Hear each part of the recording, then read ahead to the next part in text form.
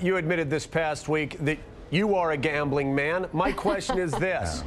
Can the Cubbies come back from a 1-0 deficit? Can the Angels come back from a 1-0 deficit?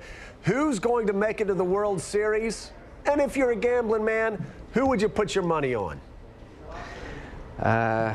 And I don't know. I still kind of like the Red Sox. I think that I have a sentimental favorite look, and I think that they're going to do well now that my Diamondbacks have blown it.